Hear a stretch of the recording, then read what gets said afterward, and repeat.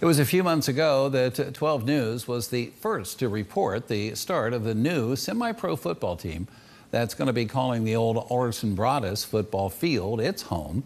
Appalachian Thunder is the name. And in less than 6 months, the team came together with coaches and players, a field.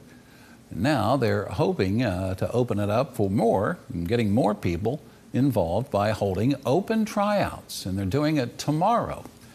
Right now, there are more than 30 on that team, and the Thunder's coaches say that they're looking to grow.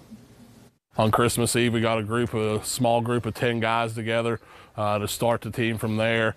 We started practicing in January. The main thing is just to make young men better, also be role models for the kids inside the area. Now, there is a $50 tryout fee for that team, and they say it goes towards covering the league fees and player insurance and equipment expenses. And again, tryouts are tomorrow, and then again on April 27th at the former Alderson Broaddus football field. You know where that is. It's at 9:30 a.m. both times. 12 News will be continuing to bring you an inside look into the new team and how it came to be.